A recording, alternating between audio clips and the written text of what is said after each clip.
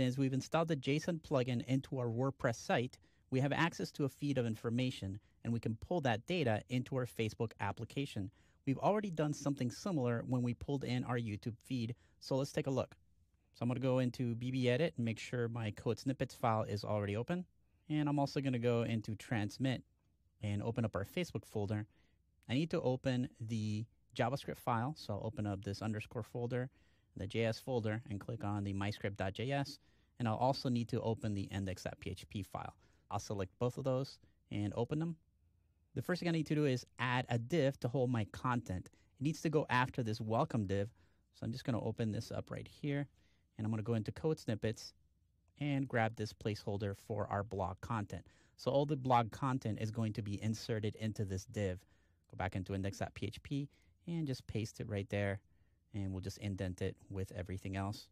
Now that the JSON is there, we need to pull our JSON feed from the WordPress site. So I've written a little bit of JavaScript code to handle that. Let's take a look, go back into code snippets, and here's the code that we need to insert into our JavaScript file. It's very similar to the script that retrieves the YouTube feed, and we worked on that on the movie on adding a JSON video feed with YouTube APIs. So if we take a look at this, it's doing pretty much the same thing, setting up a couple of variables, and then setting up an output that starts with a heading.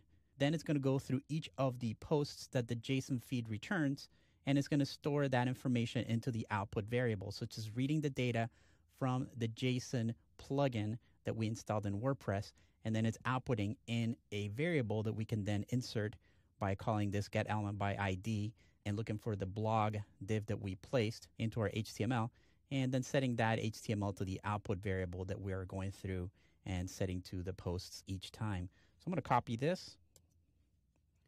I'm going to go into myscript.js. And that needs to be at the same level as our populate videos function, which is right here.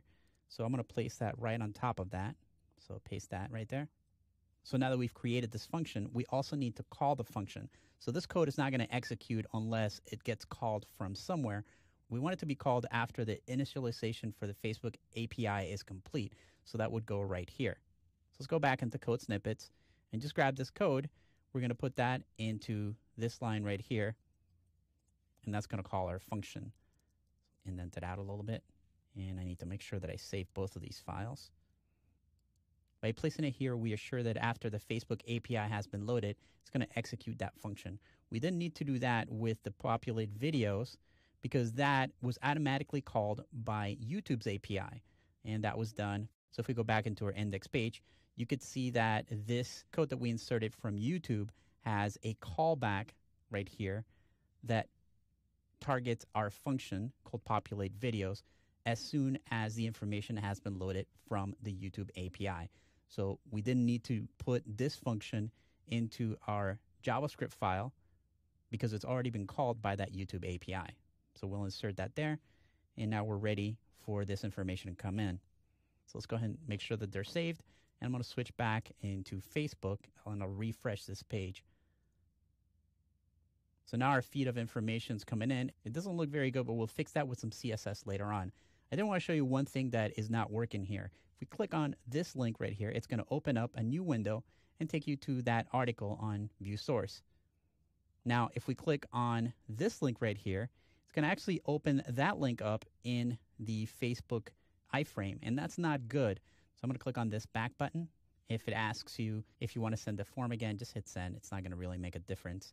So the problem is happening if we click on these links. These links are coming directly from the feed that comes from our WordPress site. So they're already in there. We can't modify those links. We've already got a link to the content up here. So I could just get rid of these continue reading links and then our feed will look just fine. So I'm going to do that. I'm going to go back into code snippets with a little bit of jQuery. So back into code snippets and I'm going to grab the next piece of code. This piece of code is going to remove the links from the feed that comes in from our WordPress plugin. So I'm going to copy this and go back into myscript.js. And I need to scroll down while it's going through each of these articles. I want to make sure that I insert that function right there. So as that information is being read from the WordPress plugin, we're going to create a temporary variable and feed the excerpt into that temporary variable, and then use this little bit of jQuery to remove all the anchor tags from that temporary variable. Then we'll feed that back into a variable called excerpt. So that excerpt variable will have the data from the YouTube feed that is the excerpt without any of the anchor tags.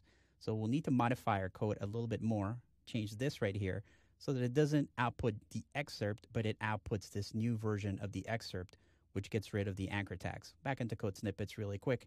We'll grab this next line of code. This just makes sure that we have the new version of the excerpt.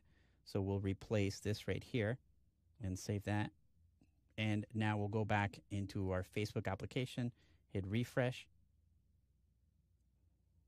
These links, the anchor tags that used to be there, are now gone, which is great. So all we have to do now is make this look great. Go back into code snippets, and I've prepared some CSS that's going to style the blog posts.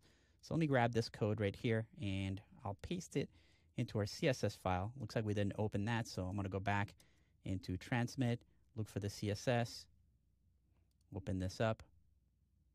So I'll put this at the very end of the file.